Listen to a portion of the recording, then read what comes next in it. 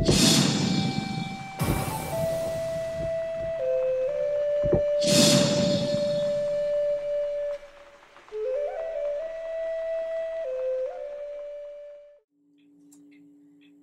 to Council Fire with the RiverWinds. I'm Dr. Laralyn RiverWind, and I have brought you down to Georgia, land of the peaches, and I've brought you into the home of one of my very good friends, a peach herself.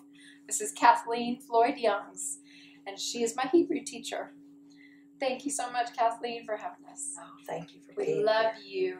So it's been a long time since we first met. What year was it? 2005. 2005. It was at Panim El Panim with Dr. Howard Morgan hosting. And we just stayed in touch ever since then and have built relationship and really enjoyed just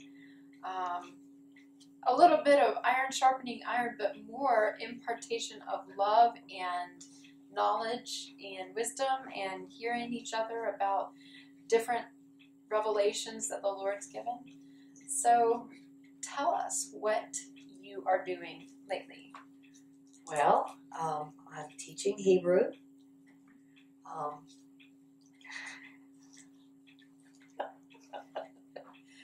She is my Hebrew teacher. I didn't tell you were going to ask me that. Keep it. I didn't think about, oh, you're not going to keep that. Okay, well, life is good. I got married almost 4 years ago, and my son has grown up, moved out of the house, is now in the Marine Corps. And so I've been teaching Hebrew for 12 years. And now is a real opportunity, and I see the Father moving in and all of the things that He's placed in my heart that, you know, I've laughed at some of them, but I've watched over these 12 years these things come to pass. And now I think it's time to really hunker down and, you know, put the plow to the field, that the vision can come forth and this can go out for people. It's a sign. It's a sign, you know. The clock is going off. Oh, yeah, 8 o'clock too is new beginnings. And so, you know, the vision is for Him to overturn this language and bring it to the nations so that they can all proclaim the name of Yahweh with one shoulder, serve Him. And so what things that were revealed to me years ago are now starting to really make a lot of sense. And I see it as I said, time to put our hands to the plow. And there's such a desire out for learning the language out there. And one of the things that I've seen too is, you know, is just trying to help people understand, why do you want to learn the language? So many people have a desire to learn it, and I don't know if they're so grounded in it. Some people know why. There was a worldwide almost resurrection of the language that many people don't know about. Back when Israel became a state, there was a real need to help propagate the language and help bring as much as they could to revive what was almost dead. Right. And it was in agonal breaths, close to death. And so there, that resurrection life was breathed back into it, thanks to Eliezer ben Yehuda. Yes. And what a legacy he has left for everyone. So the name of your business, your ministry, is Safa Berura. Safa Berura.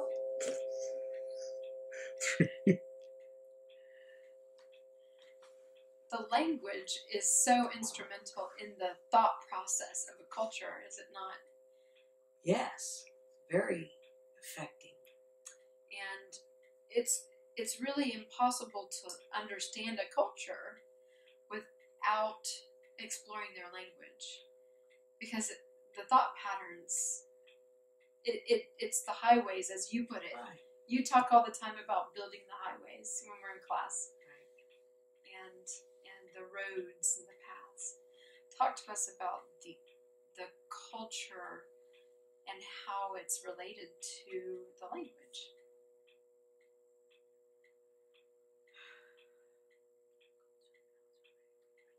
Well, the culture is bound up in the language, and the language is bound up in the culture. So they really reflect each other. Like you were saying, they're intertwined together, and it just is. It kind of grows out of that. You know, when you start with people and they're doing things in a certain way, and you know the language just kind of winds with that. It travels with that, and of course, if we're talking about the Hebrew culture, we're talking about people who are following the Creator and the character of the Creator and the integrity and the righteousness and the justice. So, you know, this is going to be in the language, and this would be something you could see in a more ancient language. Of course, you know, we have a more modern language that is really reflecting more of the culture as it's becoming today. It's changing. How is it changing? Well, for one, it's, you know, when Eliezer ben Yehuda did a wonderful work when he came to the land and raised a whole generation whose mother's tongue was Hebrew, and revived the language and got it established once again in the land. This is really not my element. My element is sitting in front of a student with my primer open, but that's okay. We're going to make this work. I'll get comfortable. And so then he opened the Council of Lexicography in Jerusalem, and they began creating new words for modern times. You know, and this is going to reflect, you know, we can see the moving away from Yahweh. Okay. And, you know, technology doesn't mean technology has to be away from Yahweh, but the mindset, the fast moving, you know, just the changing priorities, the changing focus, or what I know focus to be worship. All right. So the language is changed to the changing culture. And something else that it's done is very similar to what we've seen in America called ebonics. Okay, in Hebrew, there's something that is expressing reduction, fusion, and reduction, which I have dubbed Hebronics. And it is another language. It is coming out of Hebrew, but it really is another language. I can listen to or have a conversation with somebody, and they're saying a word to me. One of my teachers from Israel, we were having a conversation, and I was talking to her about what I do and some of the artwork I do, and she said the word to me, vrim. Oh, vrim. You know, as I told her matot. And she said, vrim, and I said, vrim, and I wrote on the board, V-R-I-M, vrim. She said, no, devoim. Well, she cut the whole dalet out. This is the word devar, okay? Our master is known as devar Yahweh, the word of Yahweh. Devar is a word or a thing. You're making things, right? And to me, that is very alarming, that we would lose the door of the word when our Mashiach is the word. Okay, and that's just a little example, but those kinds of things were very perplexing to me. And so, you know, there is a passion in my heart to, you know, maybe continue in some sort of way. And I think there are a lot of people on the globe, at least a lot in the remnant, a lot of people who feel like I am, which I could say was probably more than one handful. That's a lot of people.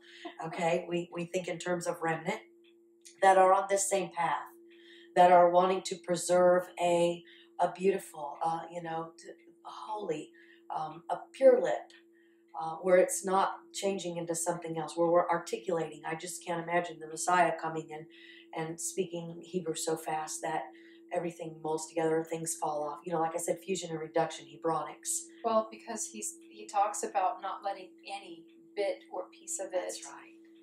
fall away. That it's supposed to be preserved in its exactness, because he is an Elohim of the details. Right. You know, the devil's not in the details. No, it's part of the beauty of his holiness too, the beauty of his set apartness, and it's something to be handled in that way. We want the fullness. We don't want just parts and pieces. I want all. So when you talk about the Hebronics, what type of Hebrew do you teach? Well, I teach what is known as Sephardic Biblical Hebrew. And it's actually a modern Biblical Hebrew. And that could be from the time of Daniel in Babylon, 586 years, I think, before Yeshua walked on the planet, but in the body of a man.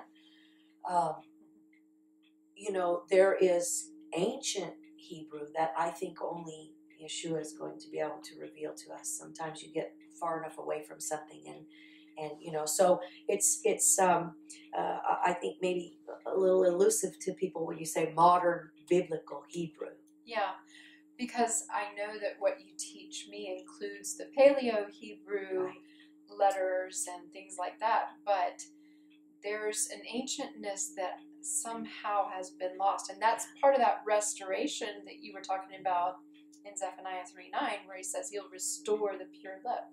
And we're doing the best we can to restore to our best of our ability, but the rest of that has to come from him. It does, and we're kind of going in the circle. It's the circle of life. We go out, and then we start coming back. And I think that heading for the modern biblical Hebrew is in the right direction, going back, because we say, well, let's go back and let's get what we still do have, what is still preserved. And the Holy Spirit is not slack to be able to take us to new heights, and that's what he wants. But the modern Hebrew, it serves its purpose. I'm not saying anything is wrong about that. I don't think that what I do is right and what other people do is wrong. This is just what I've been called to. Is the Sephardic Biblical Hebrew is what was used, is what Eliezer ben Yehuda used. It was what has been used in the synagogue services, and I'm talking of ancient time. So it is different than Ashkenazi versus that's Ashkenazi. like two different dialects. They use the same letters. They, some of the pointings, the vowels or the dots and dashes, the nekudot, they would pronounce them differently because of that. Even though you can have a scroll and a Sephardic person could read it, it would sound like this, and an Ashkenazi would read it, and it would sound like this. The language is the same. It's just a dialect and a pronunciation. Some oys and some, S's. O's. Right. Yeah. So the modern Hebrew is, it's fit for modern times. And one of the that would be what different than conversational. I would call that conversational. Okay. Modern, thank you. Conversational Hebrew is for just that, and it's a very westernized. It's very for this day, but I believe that there is a need or a desire even to go ahead and go back and start using the biblical Hebrew for conversation, for daily use, because that's what Eliezer ben Yehuda did. So if you're in Hebrew and you have learned biblical Hebrew, is it a little akin to somebody who speaks conversational Hebrew in Israel hearing like what today we would hear somebody from the 1600s with the King James English type? Is there somewhat, there's better articulation. Like I said, the things aren't chopped up. Sometimes you'll say words to people that are younger in Israel, and they'll say, oh, what's that word? Or people who aren't younger, and they say, oh, that's a word we don't use, because they've replaced these God-centric scriptural words that carry a context of, Creator and his doings with man that we see in Scripture from Genesis to Revelation. Okay, so they're what I kind of call God-centric. And so the modern words, they've made up new modern words to replace Bible words, because these are, his name is wonderful, Nifla. Okay, so you use wonderful in conversational, and they say, oh, that's ancient. It really moves them, but my heart is to say, hey, let's start getting ready for the coming Messiah. Let's make our language fit what we're expecting, what we're waiting to come, and that is him ruling on the earth. And the secular goes out the window, and now everything is about him. He's in the middle again. He's in the center. So why wouldn't we want to begin to steer our language in that direction? Kind of pick up, where Eliezer ben Yehuda left off, and bring that Sephardic biblical Hebrew back. into the community, into our communities, and begin to use that. So why would somebody spend all of the effort and time to learn Hebrew if they can just look it up in the Strongs? Well, I started there looking it up in the Strongs, and after I learned more about Hebrew, I realized the Strongs is a very young, it's a very immature work. It's not even 200 years old. Okay, while it's in a language that is a baby, infant stage. While it's an amazing work. I don't want to take away from the work that he did and what he put into it. And I even still do use the Strongs for some things, but it's kind of a stepping stone to get somewhere else. And, I have come to a place where I want to go back to, and this is actually where I was when I started. I wanted to be taught by people whose mother tongue was Hebrew, who were native Israelis. And so there is a stream that I got into because of that. And, I've come to even finding the dictionary that is written by Hebrew people, Hebrew speakers, to get back to the basics. There's a lot of cloudiness. It's very, it's just all over the map. It could mean this, and it goes off into a lot of places. And I'm sort of black and white. And I want to come and I want to find the essence of the root and then let the Spirit show me. And this is something about the Hebrew scriptures, is that God repeats himself over and over and over again. He'll use the same word again and again and again and again. In Creator's native tongue, that's proper grammar. In English, that's not proper grammar. Okay, so there's a plethora of words in English to fit the occasion that the word is being used for.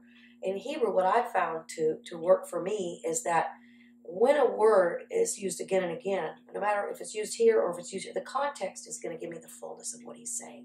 I can use the same word and have the same root essence, but the context is going to fill it in because it's a contextual language. It's all about concept. It's not always like a one-word translation like what we want to do in English. A good example of that is the word you used earlier, which is davar, being word or thing. And everything is a word, every word is a thing. Hey. Yes. So you mentioned how you like to learn from native Hebrew speakers, that those who Hebrew is their native tongue. But I'll tell you, I have found great value in learning from you, right, even though that's not your first language. And for me, that's an excellent place to start in my mind, because you knowing what my mindset is coming from English being my first language, you know what the obstacles and pitfalls are going to be, you know what issues of mindset and philosophy and background come with what the baggage of our language and culture is when approaching Hebrew. And to me, that's an excellent way to begin. And so I value the fact that you, as a non-native speaker, are my first teacher of Hebrew, so that I can understand what the pitfalls are to look for, and also you have all of these what you call ditties. My ditties and my songs. Mm-hmm. Yes, that help memory devices that make it fun. Yes, and stick in your head and help you learn quicker.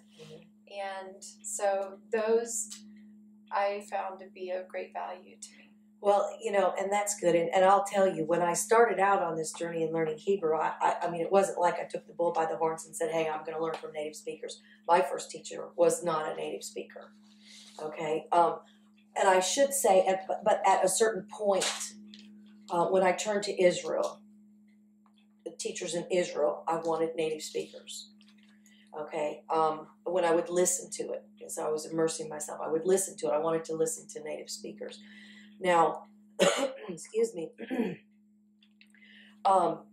there were things that I learned from my teacher in Israel, but, I'm a base thing of the earth that God's doing great things with. He's called me to be a senior instructor at Safa Be'eruvah. It started out with a desire, a longing, a hunger that just captured me to learn Hebrew in the beginning. But it turned into something else, you know, me teaching other people Hebrew, and then me teaching other people to teach Hebrew. Okay, so, you know, you're exactly right, and I will stand with you on that, because there are, just like you said, and I say this on my website, why would you want to learn from someone in America or someone whose native mother's tongue isn't Hebrew? Is because I do know all the pitfalls. I've been able to go out and learn from my Hebrew teachers. They could not see the problems or the obstacles that I was hitting. But he called me to do this. And so he showed me. I was able to, as I was working it out and learning, some on my own and then with my teachers, I was working and I was seeing, where did I get stuck? What caused me problems? And so once I got through that with the ahas, like, oh, hey, now I see how I can help people learn this quick and simply, without going through the trenches that I had to go through to get it. So there's a definite advantage. It's good to move after they graduate with you. It's good to move then to a native Hebrew speaker to learn finessing and how they do, you know. I honestly, you know, I don't want to talk bad about any of the other schools. Of course, I'm biased to Safai Beirut, but I wouldn't recommend other people to do what I did. That's what I meant by I was called to this, and I think that what I went through was very helpful for me to be able to teach people and to teach teachers to teach people, because it just makes more sense, because our minds are working in this way. Their minds aren't working the way in the language of English that ours do. So we can maneuver through it and say, you know, this is what you want to see. I know that if that makes any sense, I hope it does. When I was learning Spanish, I learned from different Spanish teachers. First I learned, actually I can't even remember the order, but I want to say first it was an English speaker who had learned Spanish, and then I learned from a Spanish speaker who was from Mexico, and a Spanish speaker who was from Puerto Rico, and a Spanish speaker who was from Spain. And so I had all of these different perspectives and a lot of different people telling me. And there was an element of confusion until I came to the point where I understood where they were all coming from and the different aspects, and it gives you a more well-rounded understanding of it. But I want to give, let's give some examples of some of your ditties. The first one that comes to mind is he is she, and who is he, and he and he is she. Yeah, who is he, and he is she, and me is who, but that comes later. So what that means, who is he? The word who in Hebrew means he in English. The word he in Hebrew means she in English. The word me in Hebrew means who in English.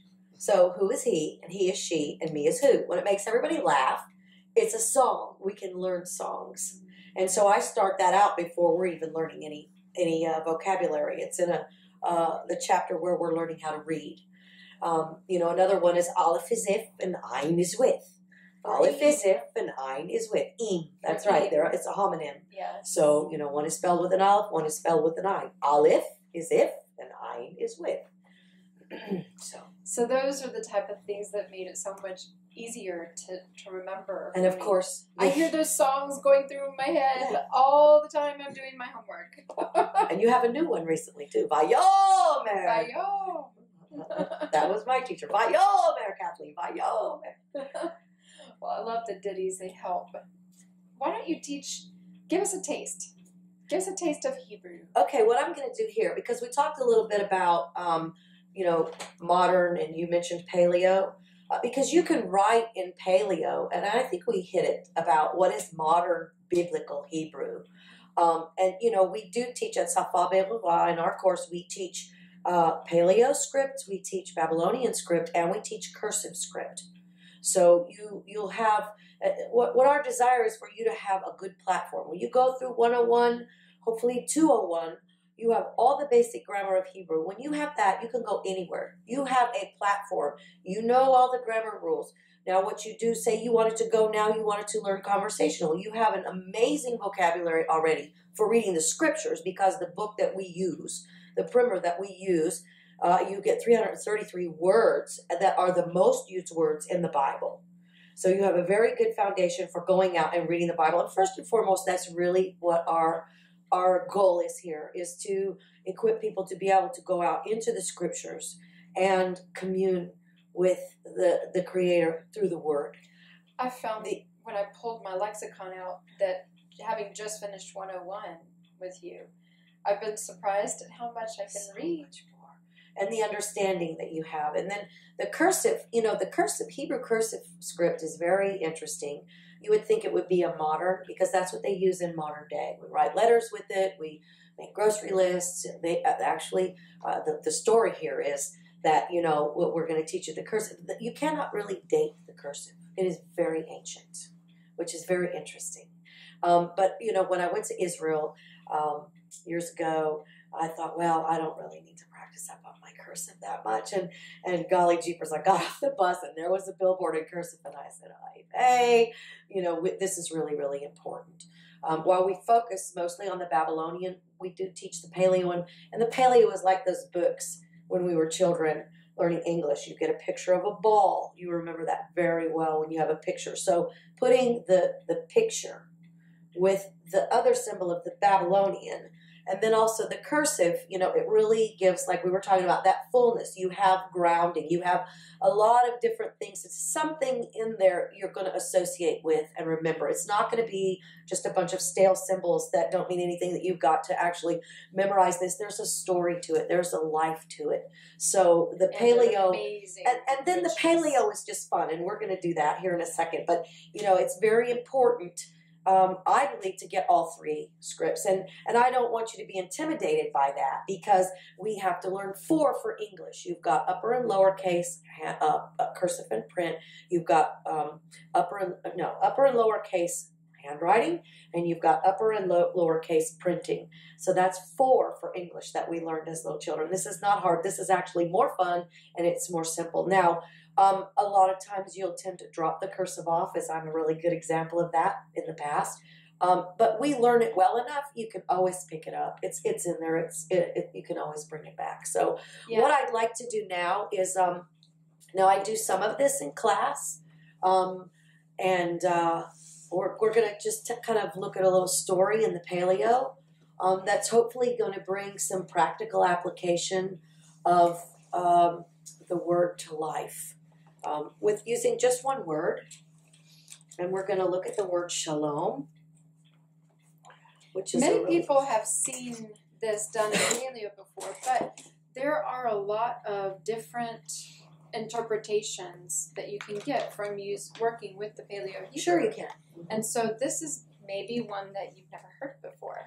Right, and when we teach the Paleo in this course, in the possible interpretations for each of the letters, you'll get a word picture meaning, you'll get a symbol, okay, which is the picture. You get a what it means, what it actually is, like this is a house or a tent, and then what it can be interpreted as. We kind of give you just a jump start, all right. That it's not the fullness of it, and there's more things that it can be interpreted as. And it's, like I said, it's a jump start. Now you've got this start, you go on and you build it. You seek Him, and you let that be built into you. I am just cracking up. I love your pointer. My yod. This is a yod. Look at this. This is a back scratcher. My father would love this, but she's cut these things off. That is so cute. This is for when I do classes in person across the table, because I can reach you over there.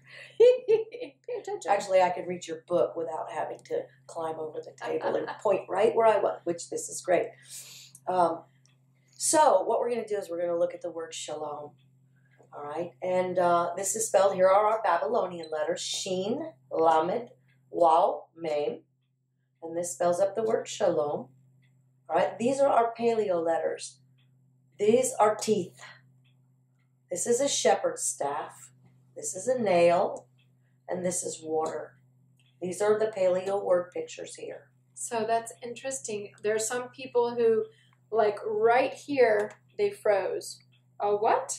A wow, okay? The wow is a more antiquated pronunciation for what is commonly known now as the vav. All right, so it can be a wow, it can be a vav, but I choose to go with the wow. Actually, I give my students the choice. Do you want to pronounce this as a wow? Do you want to pronounce it as a vav? I think. And then all the lessons after that, you're consistent with how it's done. And so whatever they choose, you follow through with. Right, because it's not, I'm not going to say, hey, if you're wrong if you say vav, or you're right if you say wow. No, I'm just going to say wow is more antiquated. Vav is perfectly fine to use. It's your choice. And I noticed another difference when I began learning with you, and that's, for example, that one. The mem. I had learned as mem, and you told me the more antiquated way to pronounce it is main. Well, it's when we talk about nekudot, or the vowel pointings, we know the vowel pointings were conceived about 1,000 years after Yeshua's resurrection by the Masoretic group of people in Tiberias. In fact, there's even a museum there. I'd love to go there. The language was a spoken language before that. You learned from people you associated with, that you had relationship with. Once they made the vowel pointings and you were able to write them without compromising the order of the letters. That's why they're placed on the bottom, in the center, over the top, in the middle of. You don't have to compromise the order of the letters by putting them in. But this is a work of man. I believe it's an inspired work. But there doesn't mean that we can't have little places where there may be some discrepancy or questioning of what that is. Now, nuances. Okay, thank you. But there are two vowels, the tsere and the segol. And I believe over time, they're very, very close. A. It depends on where they are in the word, how close they sound to each other. But they've actually come to say, in the modern Hebrew, these vowels make the same sound. Well, I'm going back again, just as I went back with the wow. I want to go back with this because like I said, there are times these two vowels sound so much alike, but there are very certainly two different vowels. And so mem, what a lot of people know as mem or bet, is actually bates or mem, because it is a tseri that is spelled with. So yeah, there are little things like that. And again, I'm not saying anybody, you're wrong for saying that this way is right. We're just wanting to preserve, and if we find antiquated ways of doing something, for me, I'd like to choose that. Preserving. Right. Can it? Pass it on to the next generation. Right. It's just like righteousness, where we're passing down to our children. We better not lose it, or who will know Yahweh? We can't lose that. Okay, so we see the teeth. We see the teeth. We see the shepherd's staff. We see the nail. We see the water. Okay, and what I want to point out is that shalom is known as peace. Okay, what we see as peace. But what is peace? All right. One of the interpretations for these paleo word pictures for the teeth, it could be destroy, consume, press, destroy. It's like chewing your food. The shepherd's staff can be interpreted as authority. The nail can be interpreted as, it's the word and in Hebrew, and to hook something, to secure it. Okay, and water, we see water in the word as something very, very good. The knowledge of Yah will cover the earth like the seas. We're to wash our minds in the water of the word. So in Romans 11, we see that there is a goodness and a severity to Yahweh. Okay, and that shows up here in the word peace, in the word shalom. We'll come down here. If we have doubts, where does that come from? Fear. And fear is not from Yah. He did not give us a spirit of fear. And we can come into anxiety over this. And this is really what we're doing. We're doubting him. We're allowing a spirit of fear in. And it's creating anxiety within us. This is directly opposed to the substance of our Creator. All right? These are things that cause turmoil. It's like antithetical to his purposes and his desires. If we look over here underwater, the goodness, we see trust, safety, rest. This is his desire for us. All right? When we are not hooked to the authority, when we're not trusting in him, we're not resting, and we're not seeking him for safety, but we're getting into our own self-governance even, or believing something other than doing something other than ruthlessly believing the word. We have a lot of circumstances and situations in life where we must ruthlessly believe the word, put on our faith glasses, and trust him. Otherwise, if we look at the situation, doubt can come in because the spirit of fear will set up. We'll get into anxiety. He doesn't have to decide, oh, gee, they're getting off. I'm going to send turmoil. It just happens. It's antithetical to what he's doing over here. So what happens is in these practices, we are not hooked to our authority. So something becomes missing. Something becomes broken. And it's the continuity of his desire, his trust, his safety, his rest, his shalom that he wants to give us. So we need to be hooked to the authority. And we need to ask maybe next, well, how do we get that way? What hooks us to the authority? It's a fullness again. It's obedience. It's being loyal to him and his word, obeying the commandments, trusting him, and doing what he says we need to do. And we do it out of love and loyalty and trust. And that way we have shalom. When we are hooked to the authority, then the severity of Yah will work against those things that are coming against us, trying to move us out into doubt, trying to get us snagged by the spirit of fear, trying to get us to fall into anxiety. All right? That's what that severity will work against if we work against it also. And if we embrace the trust, the safety, the rest, we will have nothing missing, nothing broken. We will have perfect peace being hooked to our authority. And that is my look at shalom. Nothing missing, nothing broken. Nothing missing, nothing broken, inside, outside. He's willing and wanting to put that perimeter around us and be severe to those things that would come against us. But when we have it within our own self, that severity is going to come against us. It's going to cause us to lose our peace.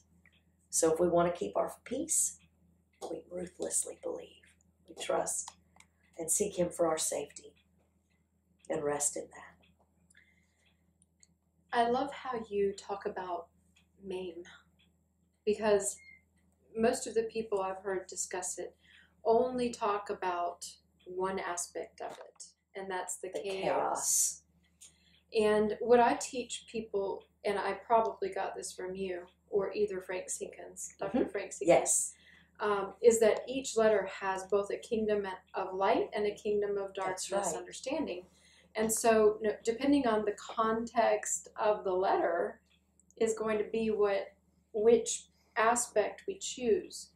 That's great, and I love it because it ties right in. When we're nailed to our authority, we're going to have that flow from that letter coming. What's our mindset? What's our heart set on? What is our heart really thinking? Yeah. What stream are we in with this? When we're hooked to our authority, it turns those waters of chaos into that stream of living water, the still waters that he leads us by. It looks at those waves that Peter was being consumed by and overtaken by, and instead that calm, tranquil waters that he leads us by when we're hooked to that authority. And it's work. It's work. It's a war. But it's a good fight. Yeah. So what would you tell someone who may be a little intimidated or feel like they can't learn another language? Maybe they've never tried before. Maybe they've tried and that grade was their lowest grade in school. What would you say? Oh, I have a lot to say to them. I just want to tell them to take heart and be encouraged. And a lot of it is in their mind. Okay, now I've had people come to me and say, oh, I have tried to learn Hebrew 3 times. And I look at them and say, you haven't studied with me or my teachers. Okay, this is a very non-intimidating course. That's the very truth. That is very true. You know, I'm what you would call a yellow personality. My driving core motive is fun. And, you know, I don't see myself as this scholar or intellectual person, you know, the language is going to, let me say this. The language is gonna take us there. Here is again where we want to trust God. If there's a desire in our heart, let not anything hinder you. Okay, break through, step out, and try it. Okay, and don't ever give up, because that's what the enemy wants to do. This is God's will. Zephaniah 3:9 says He's going to turn to the nations a pure lip. So if it's His will, who's working against that? A deceitful thing. Kathleen, thank you so much for sharing with us that breakdown of shalom. Will you tell us, well, okay, what would you say to somebody who maybe does not feel languages are their thing? They've never learned another language, or they tried Spanish in school. Or trip over English. You know, what would you say? Okay, I would just say be encouraged. And, you know, this has been a big part of my role as a Hebrew teacher, is trying to woo people in and to help them get over those hurdles that are, you know, in front of them, keeping them, you know, hindering them from doing something that is God's will. And it is God's will for us to learn Hebrew. Zephaniah 3:9 tells us. So, you know, I've had people come to me and say, oh, I've tried to learn Hebrew 3 different times. And I tell them, well, you haven't studied with us yet at Safa B'Yehova. I've had people say, well, I'm just not good with language, you know. And, you know, over the years, the 12 years that I've been teaching, I've had, of all my students, I'll be honest, I've had about 5 people who were really proficient in English. And I'm not one of them, okay? Come through my course. And I've actually learned from them, which is really great, because then I can pass that on to my students. But the Hebrew language, learning Hebrew, has taught me grammar, okay? And people get scared when you say grammar. It's like, who? I was like that. Grammar in Hebrew is about learning how to be led by the Holy Spirit. I call these golden nuggets that I'll be teaching. And, you know, the master is flowing, the anointing's flowing, the master is speaking. And I'm going, wow, this is really great. You know, he's teaching us. But these golden nuggets will come up, and I'll see how the grammar says, wow, that's how the Holy Spirit teaches us to move like this. And you'll learn more detail about that in the class. But the thing of it is this is a non-intimidating course. In fact, I get kind of goofy to the point where people can feel comfortable. Like, hey, you're sitting down with a real person. We're just here to have fun. We're going to learn it. I was so intimidated in my classes in Israel. It's just, you know, it's amazing. I learned what I learned. You know, we try to keep the classes to a minimum number of people, because it's like I say, nobody gets left behind.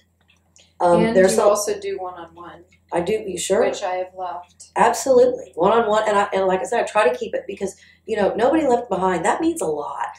It's like you're paying for a class.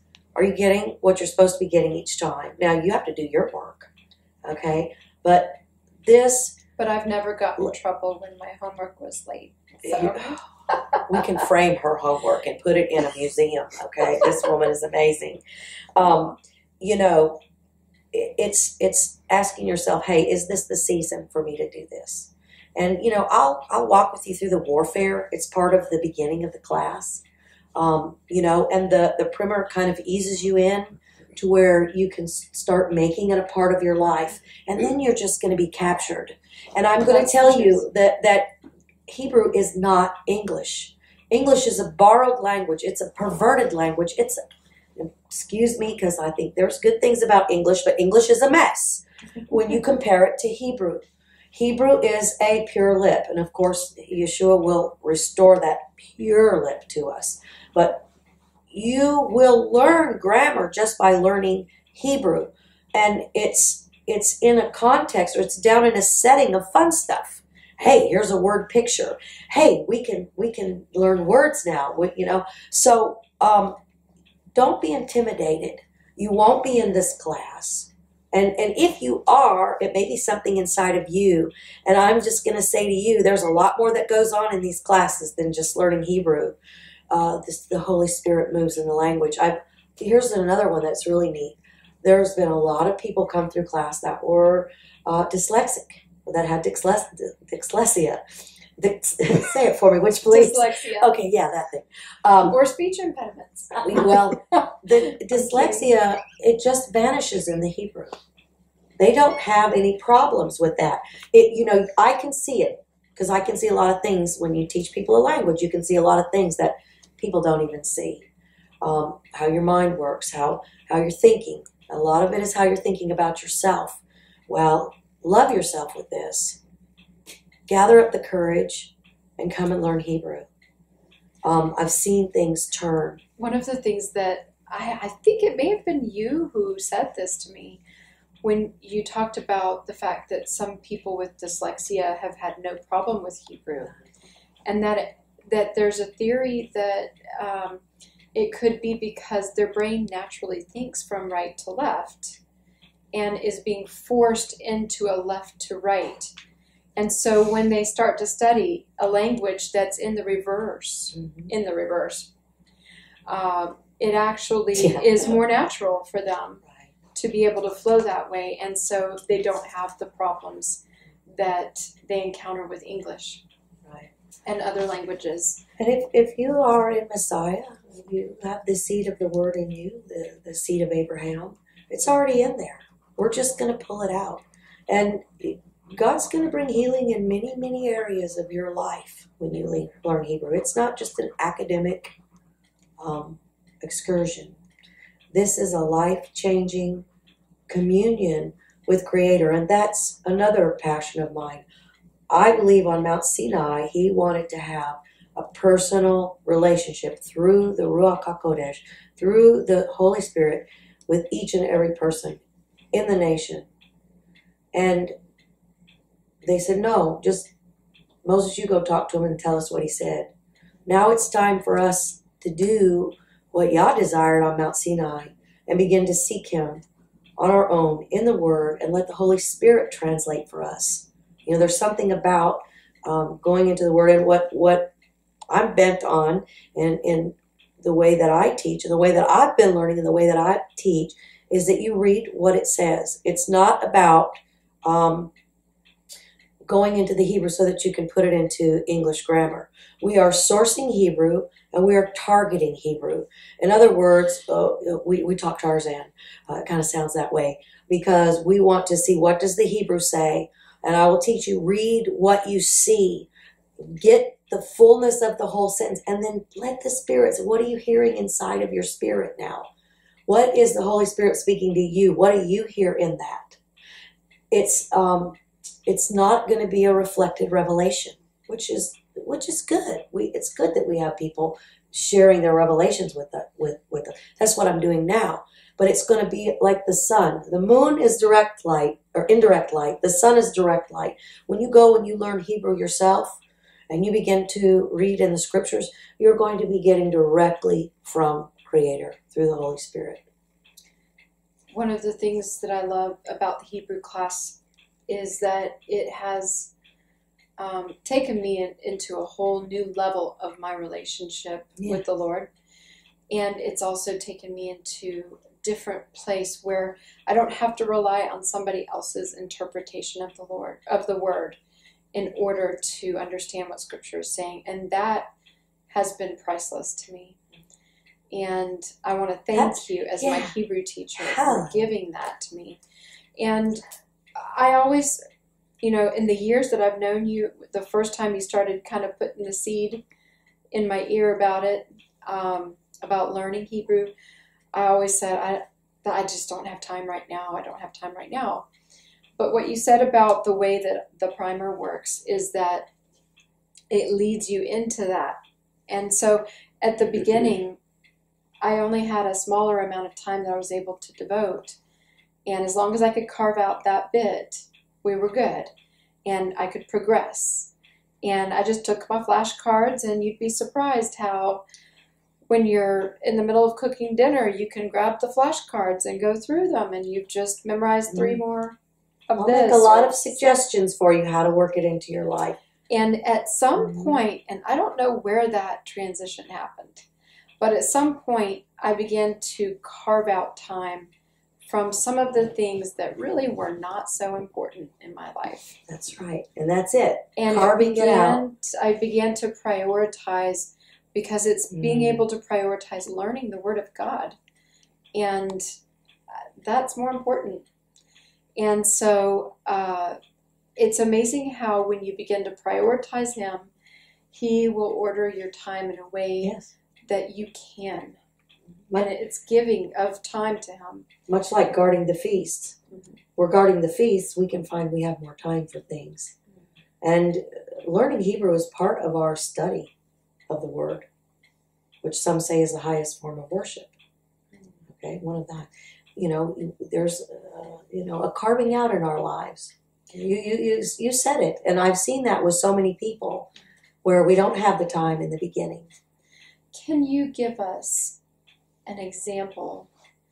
And if you can't think of one off the top of your head, I have one for you to share, of how our understanding of Scripture is affected by language interpretation in the Bible. The one that comes to mind for me is Abraham, what Yah said to Abraham after Isaac. Okay, yeah. On the mountain. And this is part of talking what I call, I'm goofy, right? Talking Tarzan, okay? Because people want to make it sound good in English. It's like, no, just talk Tarzan, okay? Translate what's there. Just read what you see and make sure you go to the end of the sentence. Otherwise, your mind's going to not be work. Anyway, it's going to try to do it in English, and we're not targeting English. We're going to speak in English words, but we're targeting Hebrew. So in Genesis 22, Bereshit 22, the Malach Yahweh is having a conversation with Abraham. So the messenger. The messenger, that's right, the messenger of Yahweh, or the angel of the Lord. That's the English translation of this. Is having a conversation with Abraham. And this was really beautiful for me. Because, I hear the words that Yah is omnipotent, He is omniscient, He is omnipresent, and I'm like, okay, I know what that means. Like, okay, and I have this finite understanding of what that is because that's who I am. But he says to him, and this is after Abraham has put Isaac on the altar, he's taken up the machpelet, the knife, and he hears, Abraham, Abraham! Don't put a hand on the young man. And he says to him, now, all right, catch this, now I knew you will not withhold your son, your only. And I've seen that. And, it kind of soaked in, I don't know, maybe a year, 2 years, how much time went by. And I went back to it, and I saw that, Yah is omnipresent. And He could quite have possibly seen Abraham carry it out. Because what's Abraham going to do? Okay, they believe me now. I'm going to do this. I'm really going to do this. Did Yeshua possibly come back over here because he saw Abraham carry out the slaughtering of Isaac and come back here to where Abraham was in time and said, Abraham, Abraham, now I knew you will not withhold your son. They do not translate it like that. They translate it in how we would speak in English for people who are not omnipresent. It does not take us into the dimension of God in English. But if you read what you see in Hebrew, it is going to transcend that dimension. And you're going to get a glimpse if you just open up and let it flow. Don't be afraid. This is fun. Don't let anything stop you. There is a whole other world out there that you are not seeing in English. And you're seeing it through the eyes of somebody else's interpretation, which your interpretation or your translation is going to come through your eyes. Okay? But you will not see these things. And this is precious. This takes deeper meaning into the heart of Abraham, the desire of Yah, the magnificence and how we can magnify him. Then when I saw this, I said, oh, I magnify the Lord. Because the more I learn, the stupider I get. The more I learn, the more I realize there's so much more I don't know. And when I can get a glimpse by just being childlike, not being too intellectual, just simply look at it and see, what does it say? Let Yah repeat himself over and over and over again. Let the context show you what it's saying. Just push the English aside. We're going to use English words, but we're going to just keep it simple. And just let the Spirit reveal to you what it is that's really being said. It's one of the things I say. Come learn with us and learn how to read what it really says. And this is it's like popcorn. Woo, woo, look at this. You know, it's all over. It's all over. Thank you for asking me that question. And one of the things I love about the that sentence, the way that it's translated, is that you see 3 times. 3 time frames. You now, see present tense. Now. You see past I knew tense, and you see future. You will and not. It's the I was, I am, I will be. And I'm in all places at once. And it's the, I also see a picture of the courtroom of heaven. Yeah.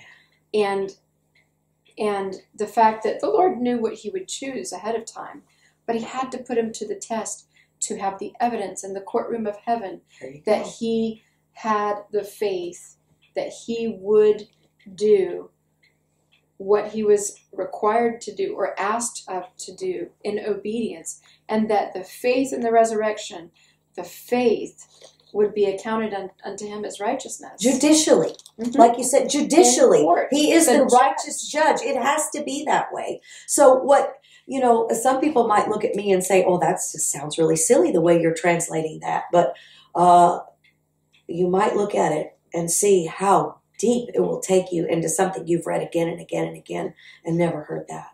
Yes.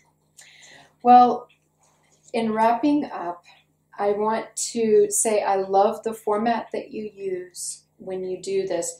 You don't have to be present in Georgia to be able to learn from you. I learn from you halfway across the nation. And it's an online format that has interactive capabilities. Let me say this, because this is a question I get. It is live, face-to-face classes where I can write on the board. You can see it. I can see all the expressions on your face, and you can see the expressions on mine. Sometimes you can even hear my heartbeat because my mic works so good. But and the neat thing with doing it online, I was worried about the anointing, being watered down, but it's not. We're face-to-face. We're on the same time. Panim el panim. And the neat thing is about doing it online that we don't do this when it's live classes, is that it's recorded. So you can go, you can watch it again. If it's a group class and somebody has to miss, mind you, you can make it up the next day, okay, and still stay up with the class. And, it doesn't put a pressure on the teacher to have to redo it again and have extra time slots. Although we're willing to go where we need to go for our students, because no one gets left behind. So check out the online. We've got the link up there so that you can go and check online. And there are different offerings that she has, whether it be a class that has multiple people in it, a classroom type of situation, which is less expensive, or a face-to-face private class. And there's also the possibility of a subscription class coming up. We're piloting a program for those that might not have very much time or resources. And we want to provide this for people, whatever they can afford, whatever time that they have to afford. And something that's not necessarily, it's more flexible for schedules where you can't be there at a certain time. Exactly. You can go to it when you need to, etc. So that's a great You can run the train on that one. Mm-hmm. So thank you, Kathleen, so much. Thank you. I want to honor you as my teacher. And I want to thank you for everything that you've given me and for the relationship that you have with me. I love you. And thank you for sharing your knowledge. Well, bless you. And thank you for for following your heart and stepping forward and Or follow his heart. that's right. Well, they're one and the same. His lead. Yeah, that's right. That's right. So it's a blessing to be here, and I'm honored to be able to pour out to people that step up to the plate and say, "Hey, I want to learn Hebrew." And you know, once they start, they it's pretty good statistics. You get hooked. Yes. It changes your life. Addicted. And it gives you substance in places where, there might be something out there you're doing that's not filling you up like this might fill you up. Mm-hmm. It'll change everything. And you're a blessing to teach. All my students are a blessing. Those that are, short on ability in languages and those that are, just really fireballs in language. It is an honor for me to teach all of them. And that doesn't have anything to do with it. So don't worry. Come as you are. Just come and learn Hebrew. Amen. Thank you for having me. I'd love to come again because there's a lot more I'd like to talk about too. That sounds great to me. Good deal. Many blessings. Thank you for joining us at Council Fire with the RiverWind. Shalom, shalom, lehitrot.